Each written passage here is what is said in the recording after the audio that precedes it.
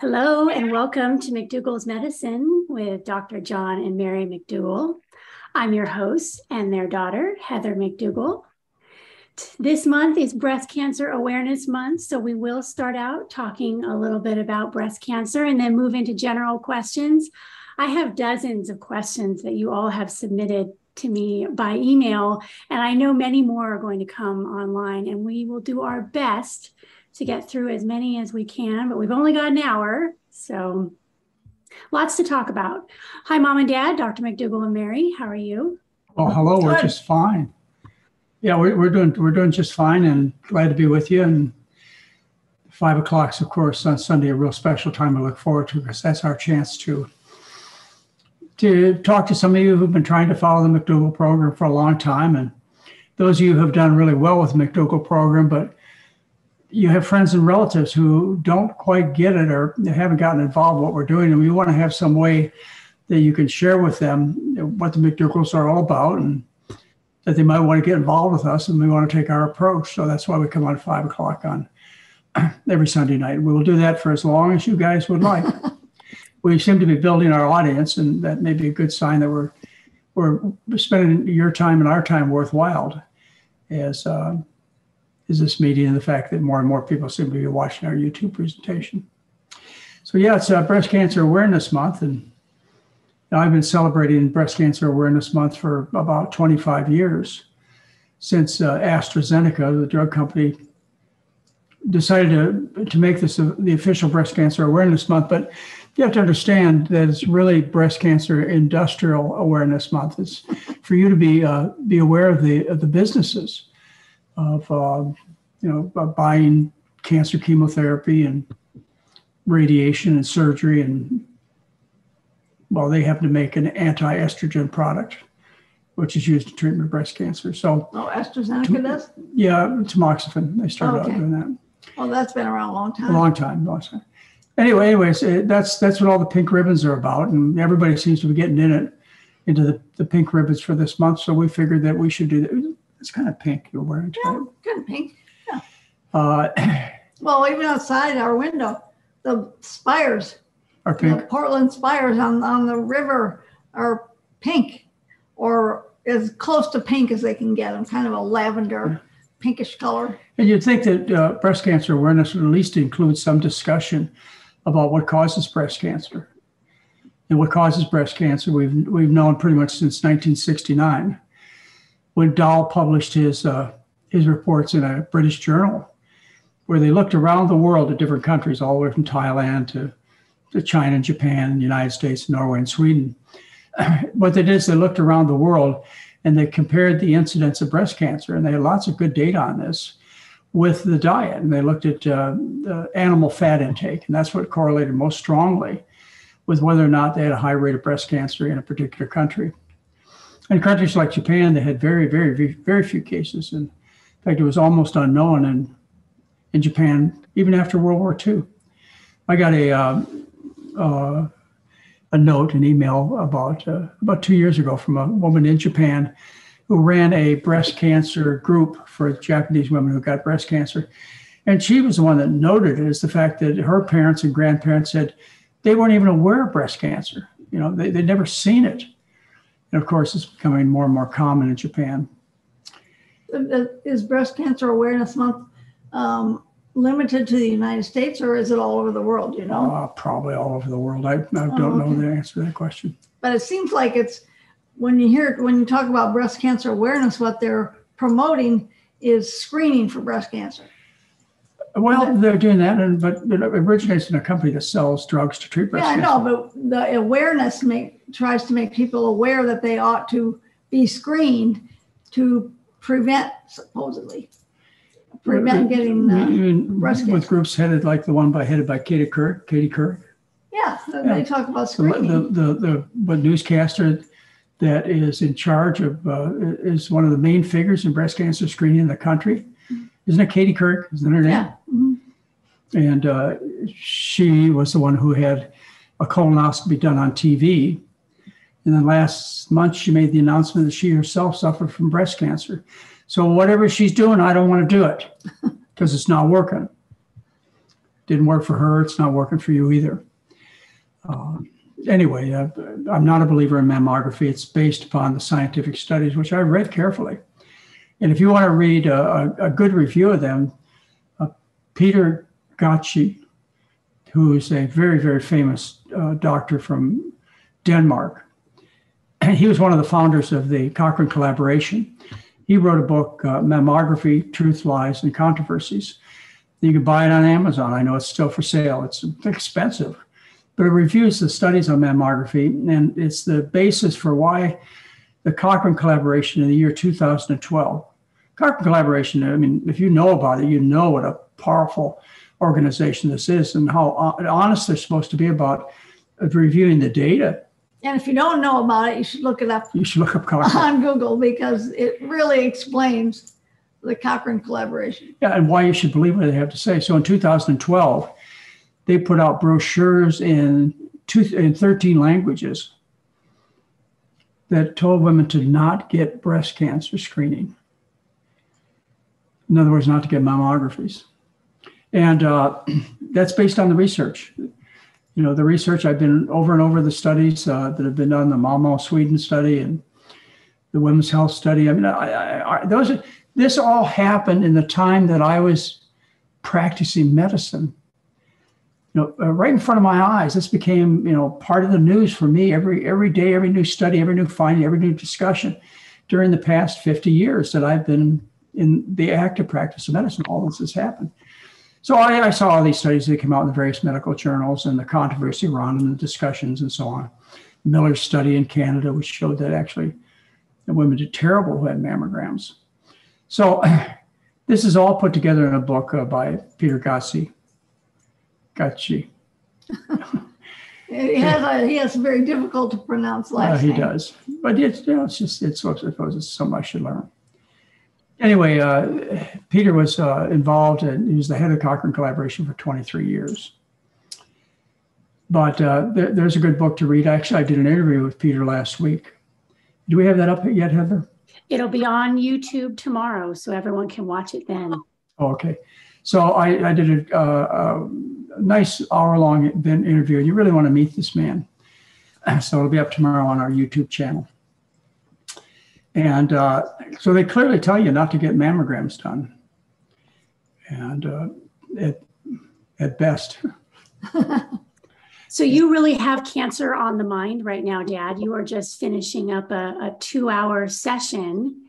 And we're doing a 12-day course right now, just finishing that up. And one of your talks is on cancer. So you've been talking about that already quite a bit, but some questions have been coming in, and I'd love your input on that.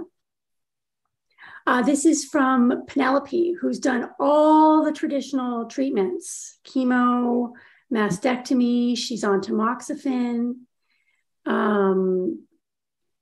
Let's see. Now she's wanting to know if it's necessary for her to take that tamoxifen because she's already had her ovaries removed. Well, that's probably, I'd say it's okay to do. And, you know, the evidence is not there because the studies have not been done. What you want to do is you want to deprive the tumor of estrogen, because estrogen makes the tumors grow faster and you die sooner. So the things that discourage estrogen is you can take tamoxifen or aromatase inhibitors, which block the action of estrogen at the cellular level. You can do that, or you can have your ovaries removed, or you can take cancer chemotherapy. The way cancer chemotherapy, the traditional cancer chemotherapy is Cytoxan, 5-fluorouracil methotrexate, and adriamycin that I so commonly used in my practice. They have some newer agents out now, but those are the ones we commonly use. The way they work is by killing the ovaries. And the reason we know that is that only women who had menopause happened. In other words, the chemotherapy was toxic to the ovaries, and they stopped menstruating, stopped producing eggs. Only those women in a subcategory show benefit from taking cancer chemotherapy because they knocked the estrogen off. They chemically castrated the women. They made them throw up for a year and go bald for a year to castrate them. Well, very unkind to say. Okay, I have a question. If someone has had their ovaries removed, right, so they're not producing estrogen. Right. Then why would you take tamoxifen? Because you get estrogen in the food? No, because you make estrogen in other body tissues. Like you make estrogen in your body fat. So what these drugs do is they block the effects of estrogen at a cellular level. So any estrogens that are made in other parts of the body, the ovaries are gone. That's a big major step to reducing estrogen stimulation of any tumor. To add the addition of these drugs may be beneficial. Like I say, nobody's studied it. I'd certainly have no objection to somebody taking, that particular effort. So Stephanie's wondering if cancer always needs to be treated. We talk about that. You find cancer, you treat it. What's your recommendation? Well, I don't know how you're talking about treating. Are you talking about doing a lumpectomy or radical mastectomy? I mean, there's all kinds of variation. Back at the turn of the century, between the 1800s and 1900s and the early 1900s, a woman who got breast cancer, she was subjected to having the arm on the affected side removed. Back when I first started practicing medicine, a usual approach was a radical mastectomy. And in that case, they took the breast, they took all the lymph nodes on that side, and they took the muscle underneath. So tremendous impairment in the woman's physical appearance and also her ability to use her left arm. But you would never recommend that people have nothing done except for prostate cancer. Then they can have nothing done, right? Yeah. Watchful waiting. And I'll try and remember why I tell you that for prostate cancer now. Okay. But anyway, so the next thing that happened is in the 1980s. Instead of radical, we did something called a modified radical, where we took the breast and the lymph nodes, but left the muscle. And then came about a treatment of doing only a lumpectomy. And this was done at Cleveland Clinic as part of their standard practice. When we got breast cancers, they do lumpectomies. And in that case, all you do is take the lump out. But somehow or another, that wasn't enough for most doctors. Instead, they wanted to add radiation, because radiation improves the chances of it coming back locally. But also improving the chances that it won't come back locally would be to make sure you've got clear margins at the time of surgery. So if you can remember these statistics, that may be just too much to even tell you about, but if you have a lumpectomy done by the general practice of medicine where they're really not interested in whether they got all the margins clear of tumor, that wasn't their goal, the rate of recurrence in the chest is about 30 to 40% of women, which leaves 60% that wouldn't need any radiation or any radical surgery. It only comes back in about 30 to 40%. If you add a radiation, then you sterilize the breast. So any tumors that escaped into the breast are killed by the radiation. And so the risk of recurrence then is about 10%. Just like radical surgery, you take the whole breast off, the recurrence in the chest wall is about 10%. This is quite a mutilating operation to be. And the other thing that I'd like to tell you is that if you have had just a lumpectomy, that if cancer does come back, say you're in the 30 to 40% where it comes back. Remember, that's a lumpectomy just done by the general practice. That's not a lumpectomy done where the doctor was conscious to get clear margins. When you're conscious to get clear margins, the rate of recurrence is down close to what you get with radiation added or a mastectomy, down close to about 10% recurrence. If you have a recurrence at that time, say it's 5 years or 10 years later, the surgeon can go in and take more of the tumor that grew back, or the radiotherapist can go in and add radiation, and you get the same survival results. It doesn't matter what kind of surgery that you do, you live the same length of time, whether you do the left arm, the radical, the modified radical, the lumpectomy with radiation, you get the same survival rates. And the reason is by the time you find a tumor in your breast, on average, it's been growing for 10 years. And so it's spread to the lungs and the liver and the bones long before you knew you were sick. And it's beyond the field of surgery. It's spread all throughout the body. Surgery works right here. Radiation works right here. It doesn't take care of the tumors that spread to the other parts of the body. And that's why there's no survival benefit. In fact, I collected it one time. I've lost this data, but I can find it again. I collected one time women who had no treatment at all. They just let the tumor grow. And they actually had a better survival chance than women who had any kind of treatment. Not worse, but better. And that's because they didn't have to go through a lot of things that encourage tumor growth and suppress the immune system, like the surgery suppresses the immune system. Blood transfusions you get at the time of surgery suppress the immune system. Taking out the lymph nodes, they suppress the immune system. So somebody who said, hey, I'm not going to get treated at all, they actually have a better functioning immune system, but you don't want to do that. Yeah, I was going to say, you don't want to do that, because I also have a half a dozen patients in my past that made that choice of not having any surgery done. And what happened is the tumor would break through the skin and cause a mass like a patty of hamburger on their chest wall. It was oozing and bloody and stinky. And, it was really not a good thing to happen. But again, that could be cleaned up with some further surgery and radiation, to a point. I mean, you get to a point where it's just too much of disease. You can't have it at all. But so yes, I recommend lumpectomy plus clear margins.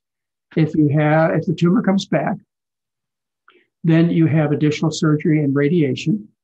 And I recommend that women do something to reduce the estrogen levels. In addition to chemotherapy and tamoxifen, aromatase inhibitors, and cutting your ovary out, reducing estrogen, another profound thing that you can do to reduce estrogens and to improve your immune system is you can eat well. The rich Western diet, for a whole bunch of mechanisms, results in the production of high levels. You have 50% more estrogen in your body when you eat the Western diet as opposed to when you eat the kind of diet we recommend. So you dramatically cut your estrogens down by eating well. Just losing weight causes a reduction in estrogens because your fat cells make estrogen. The fat cells take hormones made in the adrenal glands and convert them in the fat cells into estrone, which is a pretty powerful estrogen. So you have a whole bunch of tools out there that don't involve any expense or any harm to your body, like eating well and losing weight. So, that's the way I recommend women get treated. In a lecture that I put up on YouTube, it's How I Treat Breast Cancer. It talks about all these things I just talked about. So if you want a nice review with the scientific data, you can watch this 1 hour lecture. It's on YouTube. You just enter McDougall and breast cancer. And one of the things I showed was Bernard Fisher's work. Bernard Fisher, if you worked at the time that I worked at, he was one of the main heroes in cancer medicine. And he did the classic study, never to be repeated, where he compared the survival rate of women who got a mastectomy versus women who got a lumpectomy, no radiation, and a lumpectomy plus radiation. The survival rate was the same. The same. There's no study that compares with the Fisher study. There's no data out there that would suggest otherwise. So it proves what I've been trying to tell you since the first talk we did in October on breast cancer, is that this is a slow-growing disease that starts as a single cell in the breast, which becomes damaged. And it stops obeying the rules of cells, which are, you're not supposed to divide anytime you want. You're not supposed to become unneighborly. So they start dividing at their own free will, not like rapid fire, but their own free will. The divisions are, they double every 100 days on average. So you go 1 cell, then 2, that takes 3.5 months, and then to 4, that takes another 100 days, and then to 8, that takes another 100. So you double every 100 days. And by the time you've had cancer for 2 years, you've got 100 cancer cells lurking in a breast that contains 100 billion cancer cells per breast. Impossible to detect. If you continue the multiplications every 100 days, it doubles. By the time you've hit cancer for 6 years, you've got a tumor mass of 1 million cells. It's 1 millimeter in size. It's the size of a period on a paper. It's the size of a lead tip of a pencil. You cannot find it. It's been growing for 6 years. It's already spread to other parts of the body if it's going to spread. It's called metastases. And the divisions continue. From 6 to 10 years, it grows from 1 millimeter to 1 centimeter. A centimeter lesion you can feel. It's a half an inch, size of an eraser. You can find it by a self-examination. Now, one of the things that I'm going to tell you right now, which won't make sense unless you listen to me carefully, is tumors found by mammograms have been growing on average of 14 to 17 years. Let me tell you why. If you take the whole group of tumors, the ones that grow rapidly are found by the woman herself. Because at the interval time she's feeling, she finds them. They grow rapidly. They're found, say, on average of 6 years in development. The ones that are found later in life are the ones by mammograms. They find the slow-growing tumors. And that's why it's been on average 14 to 17 years by the time you find the cancer after it started growing. That's why mammograms fail. I told you they fail. Cochrane tells you they fail. They will not save your life. And they are the ultimate in disease mongering. Disease mongering is taking people and turning them into patients. It's a net that's thrown over society where you catch a whole bunch of people. It's a way of getting you in the medical system. Ladies and gentlemen, you can become my patient in two ways. One is you can get sick and you can come to me and you can ask for help. Doctor, will you help me? In that case, I don't have to have much evidence. So what I'm going to do is going to help you. I'm going to do the best I can. The other way we can develop a relationship is this. I can come looking for you. I can knock on your door and I can say, ma'am, you need to get a mammogram. You need to have your colonoscopy, sir. You need to have a PSA done, sir. In that case, where I come looking for you, there ought to be absolutely no doubt that I'm going to do you more good than harm. Don't you think? I do. That's what screening involves. It's just throwing a huge net over the public and catching a whole bunch of people and bringing them into the system. Well, I tell you, I'm pretty tough tonight. Well, what I was trying to bring up earlier is I can't think of any cancer that you talk about that you recommend no treatment for except prostate cancer. Well, the problem is, see, these tumors that cause local problems. Like I told you, the mess on a woman's chest. Yeah. If you don't treat a colon cancer, you can get blockage of the colon. Right. So, but you don't treat these things to save your life because they don't save your life. It's already too late. You treat them just to save further other problems that they're going to have. Yeah. But the prostate is hidden between a man's pelvic bones. He doesn't notice it. He doesn't feel it. If he develops obstruction that causes problems with urination, we can give. Then you have to do something. Well, usually an anti-testosterone drug takes care of it. Okay. But you might have to go in and do some surgery and open up the blockage. But you're well past the point where you're going to go in and take the prostate out. Well, I know with skin cancer, you tell people to put some cream on it. I'm trying to think of any other cancers that you talk about that you say. Well, lung cancer you shouldn't be treating. Oh, okay. There's a real example of brutality in medicine where you find lung cancer, you end up giving them chemotherapy and radiation and surgeries that kill them. Or taking out one lung. Well, that's what they do sometimes. This is big business, ladies and gentlemen. There's a tremendous amount of effort to convince you that what's being done is in your best interest. You need to look at the research. You need to see the controversies that doctors are arguing about. And it's all based around what I just told you. The first night when we got together, I gave you the natural history of breast cancer. It takes 10 years of growth before you can find it on average. That's colon cancer, prostate cancer, et cetera. Solid tumors takes 10 years. Heather, you want to get on some other questions? I've got all kinds of questions. So this is still about cancer. Say you've had a mastectomy and you've had implants put in. Is that okay? Is that safe? Should we have those implants removed? Well, that's again a cosmetic issue. That depends upon the woman. I would think that would be a very good thing for most women or many women to do. It depends on how she feels about herself and her anatomy, because putting a silicone implant in where the breast was removed can be, life-changing for the woman in a positive way. You can wear her clothes a lot easier and, appears not to have had surgery if she has the implant put in. So I don't think there's a lot of controversy about silicone implants and how they cause autoimmune diseases. Don't they have something else now that they use? Well, they used to fill them with silicone, and then, but I think they're all made with silicone surfaces. Now they fill them with water. So when they burst, they burst with water instead of silicone coming out of it. But they may have some new ones, Mary. But it seems to me like whenever I read about someone that has had a mastectomy, they almost always talk about reconstructive surgery afterward. Yeah, I think it's something. I think it's fairly common these days. And it could be and should be, especially in a woman who's particularly concerned about her appearance. Yeah. You're never going to have anything that looks like a real breast when you take the clothes off.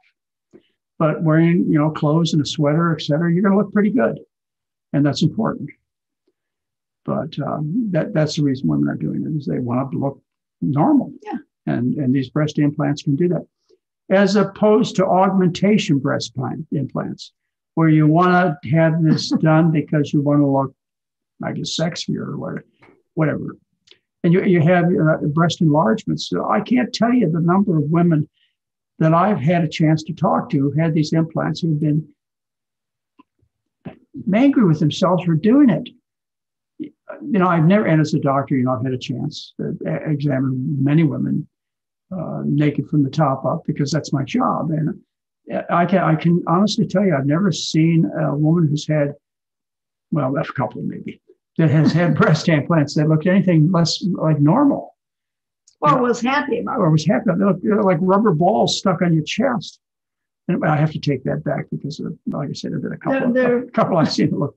Well, and they've changed. Pretty decent. They've changed.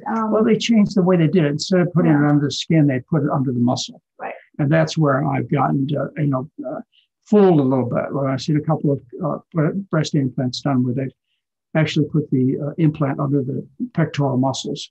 And that way it looks pretty close to normal, or can. I've seen some botched jobs there too. But I want to tell you something else. I've never met a patient who's had enlarged breasts who had them reduced, had surgery to take the breast tissues down in size. All extremely happy, without exception. I've never met a woman who's been through that kind of surgery. But lots of women who had the idea of having their breasts enlarged has been a mistake for them that they had to live with. Thank you. Can you talk about sorry. Oh, go ahead. Okay. Can you talk about the BRCA gene? All the BRCA1 and BRCA2, BRCA. A little bit. This is associated with a high risk of getting breast and ovary cancer. And women who have the gene, and it's more common in people who come from Mediterranean areas of the world. It's a gene that's passed on through heredity. Unfortunately, it's recommended that women to have prophylactic mastectomies and have their ovaries removed. When it comes to doing both, there's a survival benefit. It's because, as I talked to you the first few minutes, when you reduce estrogens, you decrease breast cancer growth. But if you just have the breast removed, there's no survival benefit when you have a BRCA problem. It's only when you have the ovaries removed along with the breast that you see the survival advantage. And it all makes sense if you could put everything together that I've told you so far in this half hour. But yes, should you have prophylactic mastectomies? I think you should eat well. That's what I think you should do primarily. And then I think you need to carefully weigh having yourself go through this kind of extensive surgery.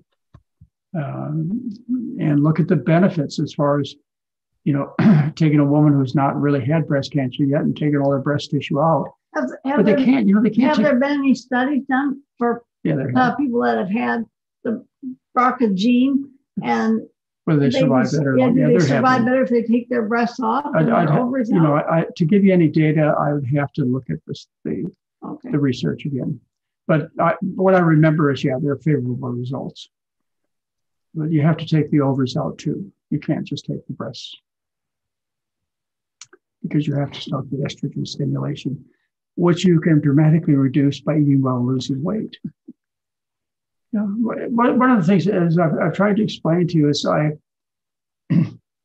try and give you what's done usually. the established kind of medicine. And I tried to give you another point of view. I tried to make you understand what the real benefits are of getting these screening procedures done, various treatments like heart surgery or mastectomies. I try and show you the very limited benefit and a lot of harm. And sometimes it's the opposite. It ends up causing you to die and ruining your life. So when you realize that these are much less than you're being sold, then you think to yourself, well, what am I going to do? It's not going to work to have heart surgery. A mastectomy is not going to save my life. Having a mammogram is not going to save my life. What do? I got nothing to do. I could eat well. Then the idea of eating well doesn't seem so scary. People have the tendency to take the easy way out. And for most people in their mind, the idea that a treatment paid for by an insurance company, where I don't have to think about it, I just lay there on the operating table, is easier than eating oatmeal or bean burritos. I don't think so. But I think that's the general population's mentality, is that I'm going to have what everybody recommends. I'm going with the crowd. I'm going to have what my insurance company pays for. Regardless of the research, I'm going to have this done because it's popular. And if I end up dying or doing bad, at least people won't say to me, well, you refused to have this surgery and look what happened to you. But read the research. These things don't work by and large. So.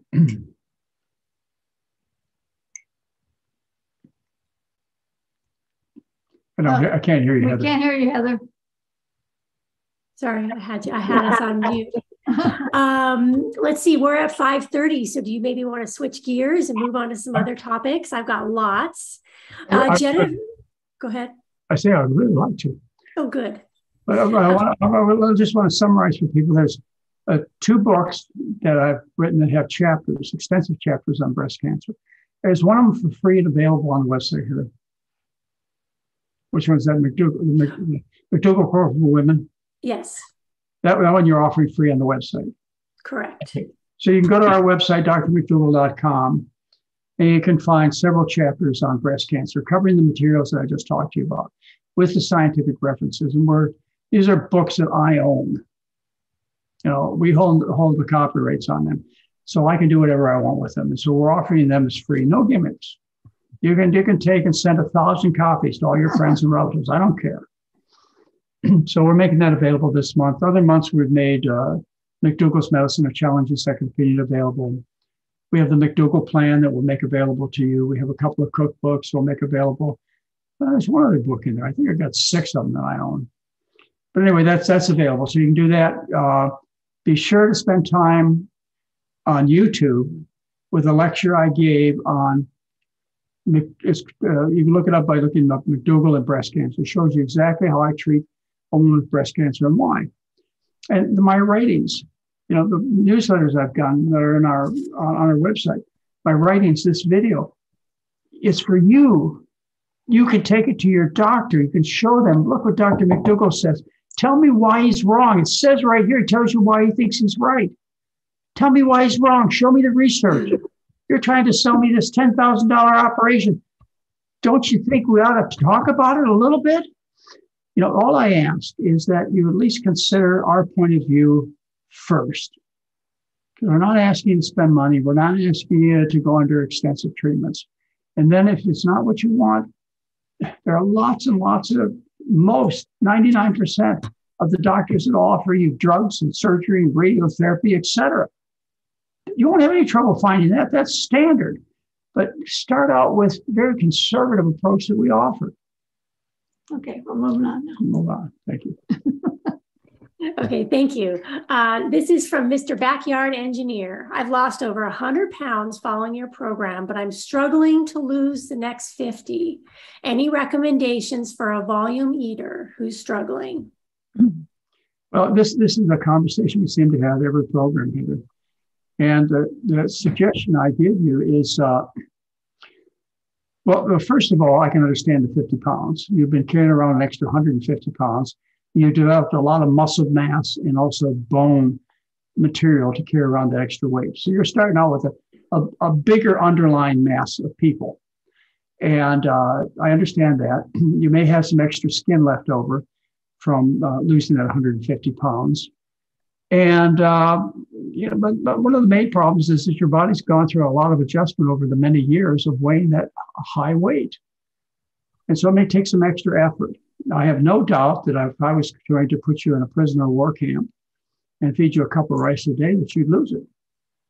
So short of that, what can we do that's not so restrictive, and certainly one that will not cause you to be hungry?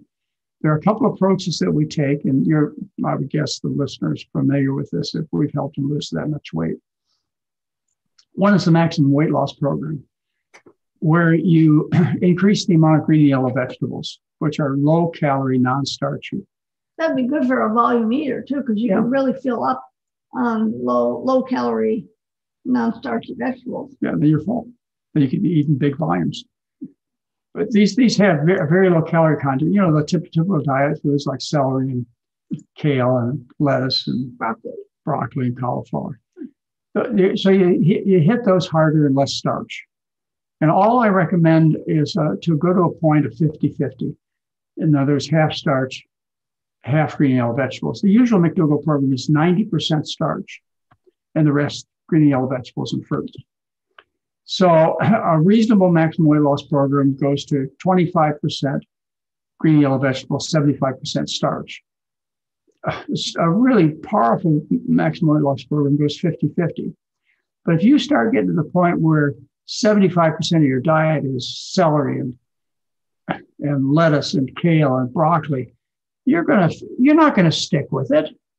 You're gonna starve. You're gonna eat all day long. You have a grumbly stomach. Nothing's gonna feel good.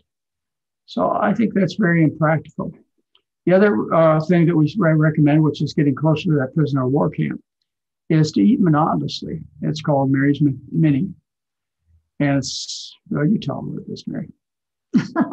Well, you choose one starch and that's the only starch you eat, along with green and yellow vegetables. So for example, you choose potatoes. So you have potatoes as your starch for breakfast, lunch, and dinner. And then you can add as many green and yellow vegetables as you want, but you only get to have potatoes for at least 10 days. Or if you choose rice, then you only get to have rice as your starch for the next 10 days. And you get to have as many green and yellow vegetables as you want. And so it's really kind of boring. And so you tend to lose weight a little bit faster because there's not a lot of choice there. And when there's not a lot of choice, you do seem to lose weight. Well, faster. when you add more variety, and people end up eating more. Yeah. There's the variety about maybe a third more they'll eat compared to monotonous eating. But as you get down to Mary's Mini, you're getting close to that prisoner of war camp. And restriction, what do they feed you in a prisoner of war camp? Just oatmeal every day for all your meals, just oatmeal or just rice. So any way that you can restrict the calories in a sensible way is going to work out for you as far as losing more weight, because the law of thermodynamics is calories in versus calories out. In other words, you don't get calories from the air.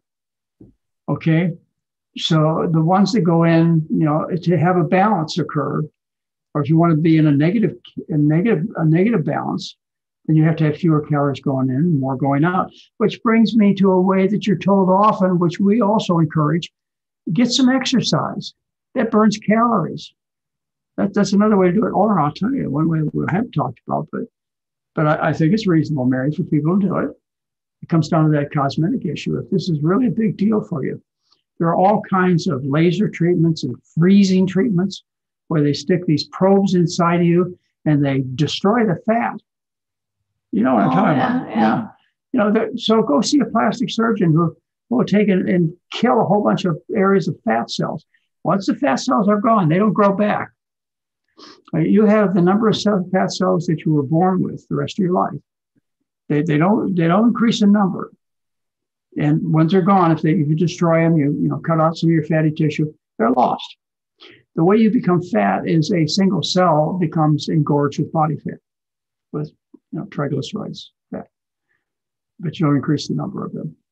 So again, there are situations which may call for things that in general I don't think you ought to be considered. Like I don't think you consider these cryosurgeries or these laser treatments to be ways to lose weight. Well, you know what? Something else I would suggest for a volume eater was to consider eating all day long. And because when I think of a volume eater, I think of someone's going to be eating three times a day. Gorgeous. So they're going to really eat a whole lot at each meal instead of if you ate all day long or every 2 hours instead of, and then your stomach would always be full and you wouldn't be so likely to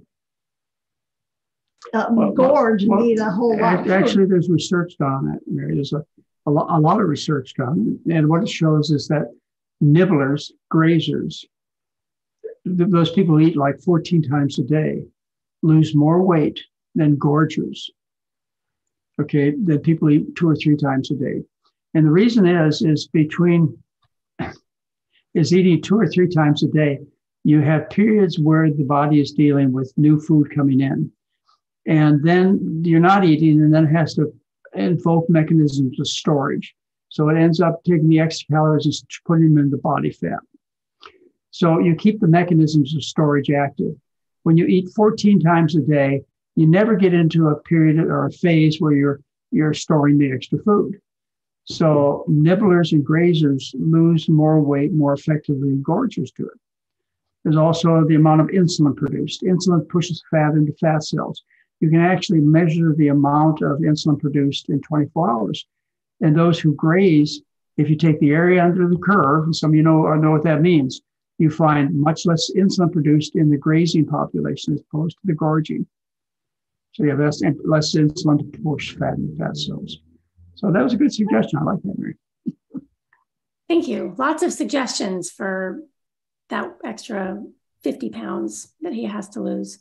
And it's a question that we get often. You're right, every show, but it's a real struggle. Okay, next question from Jennifer. I was diagnosed with small fiber neuropathy, no known cause, no diabetic issues or treatment. Will I have improvement with this way of eating? I think so. So you have a neuropathy, which means the nerves in your feet and hands, particularly the distal nerves, are impaired, which means you have pain and numbness and burning and tingling that goes on. And there are people who have polyneuropathies that are not due to diabetes, but most of the cases are due to diabetes. So most of the data, likewise, has been done on people with diabetes, peripheral neuropathies. And I talk about them. In fact, I talk about them in my diabetes lecture, which you can find on YouTube. I talk about 2 papers that were done. One was done by Neil Bernard of PCRM, and he showed an improvement in peripheral neuropathy with our diet. And the other was done by a guy named Milton at Weimar. Weimar is a Seventh-day Adventist retreat place that's a few miles outside of Sacramento, California. In addition to being heavy in their religious message, they also teach people a very good diet and lifestyle. And Milton Crane is his name. Milton Crane showed that he found 24 people with diabetic neuropathy, and 17 of the 24 got complete relief of the neuropathy going on the diet they teach, which is almost exactly the diet we recommend. And they maintained that improvement for 4 years. So yeah, I think you could do something about it by eating a good diet, even if they don't call it due to diabetes. I don't see whether there's any reason it wouldn't respond the same way. And plus, what do you got to lose? They notice these benefits in just a few days. Just in a few days eating a good diet, they saw that people were getting better. 17 or 24. Maintained for 4 years. And then if it doesn't work, what are you going to do? You're going to take painkillers the rest of your life, or there are a few other drugs that we give that that somehow or another get you thinking about other things besides the pain in your feet. Thank you. Next question from Mamta. I've been following the starch solution for a year, and my cholesterol came down from 213 to 163. However, I have slightly high uric acid and albumin. Is that typical of vegans? No, uric acid is related to uric acid kidney stones and also gouty arthritis, gout. And uric acid occurs when you break down purines, which are your DNA and RNA in the cells. So cells that have lots of DNA and RNA are animal foods, high protein animal foods, because the DNA and RNA synthesize protein. So you have a lot of this genetic material when you eat a animal-based diet. So the purines are the DNA and RNA, the breakdown of DNA and RNA. And the purines turn into uric acid. So this kind of diet should not cause the uric acid to go up. I'll offer you an observation, and that is when people lose weight, uric acid, which is stored in the body tissues, including the body fat, uric acid comes out of the bloodstream. It appears in the blood, so you'll develop a high uric acid level in the few days after you change your diet. But this ought to normalize. And if you have a higher blood uric acid than, say, the lab says, I wouldn't give it a second thought unless it was extremely high. Okay, thank you. This next question's from Yukonoka. My BP has dropped so low on the McDougall diet that I often feel lightheaded and my heart races during sleep. Is this normal? Well, it's not a complaint I hear very often. But did she say that she has a syncope, that she gets faint? Is that what I heard you say? Well, she just said that she feels lightheaded because her blood pressure is so low, but doesn't mention whether she's on medication or not. So, well, that'd be another thing to consider. If you're taking medication that lowers blood pressure, that'd be an issue. This is not a problem I usually run into. As far as your heart beating fast when you're laying at night, it's probably because you're paying attention to it. If you were sleeping, how would you know? I don't know. If you're laying if there, you're laying there being anxious about something, maybe you'd be looking at the ceiling, and then you'd notice it. Okay, let's see. Lots of chatter about sugar-free gums and soft drinks. How do you feel about artificial sweeteners? Well, I'd rather, if I was going to eat something sweet, I'd rather eat the original sugar. These artificial sweeteners, they don't taste very good. And besides, they've been connected to increased risk of cancer in animals. And because they cause sweetness to occur, they actually cause the brain to cause the body to release insulin. And the insulin drives fat into fat cells. And that may be one of the reasons that artificial sweeteners have a very poor record when it comes to weight loss. So, I don't really see any advantage. I see some disadvantages. They don't taste at all like the regular table sugar or honey or molasses or milk. Well, don't you think people are looking for sweeteners because they think there are less calories? Well, no calories. Yeah, so that would be a weight loss advantage because they wouldn't be getting the calories from sugar. But Mary, a teaspoon of sugar is only 16 calories. I know, but in one soft drink, there's probably 12 teaspoons of sugar. There may be 20. But, a teaspoon of fat's like 120 calories of oil. Yeah. So there's not much. And if you use sugar like we do or recommend in our program, it's a teaspoon of sugar in your oatmeal in the morning for breakfast. That's 16 calories. You're eating 2,000 to 3,000 calories a day. It can't mean that much of a saving by cutting out those 16 calories.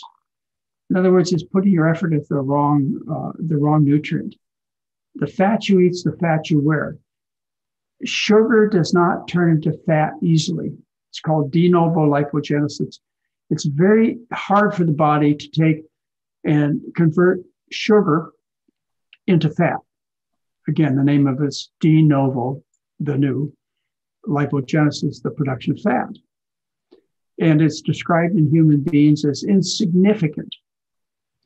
In one study that I thought it was so important, I put in the starch solution. It's a study that was published in the American Journal of Clinical Nutrition, where they took obese and non-obese subjects, and they told them that they needed to eat 50% more calories than they usually ate.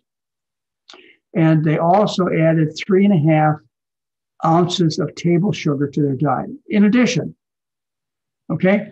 And it took 4 months for them to add an extra pound of fat with that much added sugar and that many extra added calories. It took them 4 months to add a pound of fat. The body's not very good at making this conversion. Whereas it takes all the fat from your fork and spoon and it moves it to your hips effortlessly. It costs 3% of your calories consumed to do that. To convert sugar into fat costs 30% of the calories consumed. Very costly. Body doesn't do inefficient things. So if you think the problem is sugar, you better think again. It's the fat. The animal fat, the vegetable fat is the fat. The fat you eat is the fat you wear. I think I've said that before. Thank you. Never hurts to hear it over and over again. Next question from Lydia. I've been dealing with stomach inflammation, which is causing a lot of heartburn. I eat healthy food, but still have problems. I've also been prescribed famotidine, but still suffer. Okay, Heather, would you kind of miss that? She's having indigestion in the stomach? Stomach inflammation, which is causing heartburn. Okay, well, I can get a pretty good idea. On our diet, raw vegetables cause indigestion. Cooked, they're okay. Particularly onions, green peppers, cucumbers, and radishes are notorious.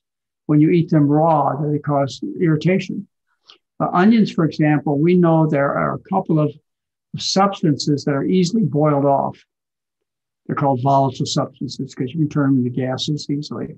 And if you heat the onion, it boils these gases off that are very irritating in the stomach. And so I can eat cooked onions. At the clinic in Santa Rosa, where we were for 18 years taking care of people at the resort, I used to have to see patients all day long. And when they served the hamburgers with raw onions, I was done for the afternoon because of the horrible indigestion that I suffered from these raw onions. So I asked that the kitchen would start cooking the onions before they served them, and they did. And so we came out with browned onions that were thoroughly cooked. Never had a problem. So if you cook your vegetables, I think you get away from the raw vegetables, the salads, et cetera, you're going to go a long way at helping the indigestion problem. The other thing you can do to help with indigestion is you can raise the head of your bed. Standard treatment. All doctors should be telling you this. You put 4x4 or a couple of bricks under your head of your bed, and you sleep at an angle like this. And that, by gravity, keeps the acid out of your esophagus. So it's not burning that part of the stomach. So that's another thing to do. There's also some natural products out there that I haven't dealt with in years. Just occasionally come across them. It's deglycerated licorice. I remember you talking about that. It used to be one of my sponsors on my radio show that was syndicated all over the West Coast, was deglycerated licorice. It works. You buy it on Amazon, you buy it in the health food store, and that's another somewhat natural, I don't know any of the adverse effects, way to deal with all of a sudden we're there. To deal with the irritation of the uncomfortableness of the stomach. Why is it deglycerated? I don't know. Okay. I don't know why they call it that, but it's deglycerated licorice is the kind that they sell for the stomach. Those kind of details, I guess I never learned about the product. But it does work. I had enough people take it that find it helps. I'll tell you another way you can help is you can take activated charcoal. You can buy activated charcoal as pills, but they're very expensive. But you can also buy it from your pharmacy in cans, where it's inexpensive. And you take activated charcoal, which is in every emergency room in the world, because that's what you use for poisonings. When people take oral poisons, one of the primary therapies is they take a nasogastric tube if that's necessary, and they dump a whole bunch of activated charcoal into the intestinal tract, and it complexes of the poisons, It saves them, saves their lives. Standard therapy. How would you take it? Would you mix it in with water or something? Well, a good thing to do it because it's these black particles. It's kind of disgusting. What is to get a empty carton, a juice carton, and a straw so you don't see it. Yeah. Really, that's Agatha Thrash, who ran Uchee Pines in Alabama. She's one of my contemporaries. And I don't know whether Uchee Pines is still in existence, but they used a diet similar to ours. They used water fasting. They used hot baths. Right. Anyway, Agatha Thrash, I had an interview of her that was lost on my radio show. And she used to use a lot of activated charcoal to treat all kinds of intestinal problems. Very effective. So that's another thing you could do. So I at least gave you a couple of natural drug therapies that you could try that I know work, and also staying away from. I would guess, if I had to guess, not knowing this person, just the average person we talk to, is they started the McDougall diet, but still had the baggage hanging on that you needed to eat a lot of salads and raw vegetables. Because, that's typical of people who used to come to our live-in program, is I'd walk in the first, second, or third day, and I'd see a big plate of salad, almost no starch. They still believe that the starches are bad for them, the salads. I tell you, why waste your money to come to the clinic? This is a starch-based diet. These salads are side dishes at best. And I would guess that this person, don't know so, but just guess, based upon the fact that so many other people have come to us with the attitude, that starches are bad and salads are good. Get rid of the raw vegetables, cook them, or don't eat them at all. Great, thank you. Let's see, we've got 3 minutes left. So this is a good question. Gypsy Girl wants to know, if the fat you eat is the fat you wear, why do people lose weight on keto and Atkins? Because they make you sick. The Atkins diet or keto diet, ketosis, which is what they refer to, is a state that occurs during starvation and profound sickness. When you don't have any sugar to eat, the body burns fat. And the byproduct of fat metabolism is ketones. Ketones suppress the hunger drive. So in that way, the Atkins keto diets cause you to lose weight. They make you sick. And also, they initially cause you to lose a lot of water weight. Because when you eat no carbohydrate, what your body does is it burns the stored sugar. It's called glycogen. You have 2 pounds of glycogen in your muscles and your liver. When you go on a low carb diet, the first thing the body does is burn the stored sugar. So you lose 2 pounds of glycogen. But glycogen is mixed up 2-to-1 ratio with water. So it's mixed up with 4 pounds of water. So you lose 6 pounds of weight in the first 3, 5, 6, 8 days and go, I found the miracle. But you have to wait till the sickness sets in to get the long-term results. Keto diets are diets that make you go into ketosis, and ketosis occurs as a kindness of nature under 2 circumstances. One, when you're starving to death, you're only in horrible pain for 3 or 4 days. Then you have time to think about getting out of trouble. And the second is when you become seriously ill. You go into ketosis because you're not supposed to be gathering and preparing food. You're supposed to be recuperating. So that's why I called Atkins right to his face, the doctor that prescribes make yourself sick diets. But it goes further than that. It makes you sick long-term, heart disease, cancer, constipation. When you're sick, you don't eat as much. Well, you still eat enough meat to give you a heart attack. Well, I realize that, but you don't eat as much, so you don't have as much. You don't eat as many calories. Well, because you're sick. Yeah. Because you're going to ketosis. You got it. I'm going to give her an A for this hour. That was great. Well, the hour's up. That went by so fast. Well, Heather, just want to remind people the purpose of this hour we spend with you is we'd like to see you get well. I know some of you, it's not convenient to take further advantage of what we do, but we want you to know about our 12-day telemedicine program. When you get serious and you need to get off the drugs and you need to get your health back, we'll put you through 12 days of intensive education. Telemedicine done in your home. We're running one now. I think it was the 8th day of the 12 days. And 90% of people have reduced or stopped their medications. They can see why they were sick. They can see how to get out of trouble. They love the food because our support specialists go into their homes by internet.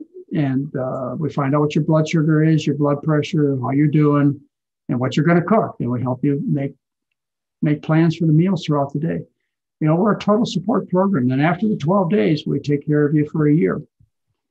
That's right. We continue to meet with you and support you for a year. Now, what other program does that? So we run those once a month. We're running them now. I think the next one's January. So we're going to take December, probably November off. And Thanksgiving and Christmas. Anyway, we're back to work in a new year. The other thing we're doing is we're doing a series of lectures that I'll be doing. There'll be 4 hours a day, be 4 different lectures, one on protein, one on fats, one on carbohydrates, and one on vitamins and minerals. So a total of 16 hours of education that we're doing that you can sign up for. And those will be starting in November. That's going to take up November and December. Yeah, that's what we're doing in November, December. We're running these series of lectures. They're going to be, listen, once you attend these lectures, you'll never lose an argument again about protein or fat or starches, et cetera. You'll never lose it again because you'll have all the information. You'll have all the scientific references. I'm going to make sure you get them. They will be sent to you in a deck of cards. In other words, the slides that I made that will be left over that you'll have for sharing and reference and so on. It's a big deal. We're doing quite an educational program coming up here in November, December. But otherwise, we'll see you next Sunday, right? Yes, October 30th. Can't wait. 5 p.m. Pacific. All right. Thanks, Mom and Dad, Dr. McDougall and Mary. Thanks, everyone, for being here. Okay. See you next week. Bye.